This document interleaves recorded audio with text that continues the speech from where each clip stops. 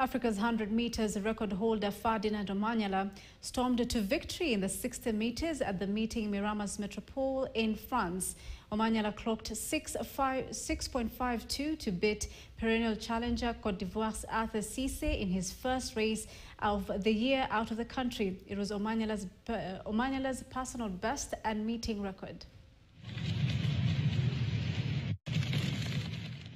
UN Tigers emerged victorious with a 43-39 points against RDU men, leading the scoring charts with an impressive 12 raid points, 7 tackles and 6 bonuses at the same venue. Kasarani Lions fought valiantly but succumbed to KCA Wolves with a 77.52.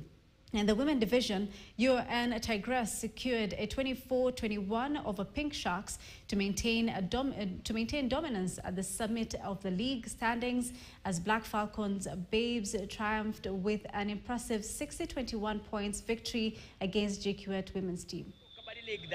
So far, the matches, each and every team is giving their A game.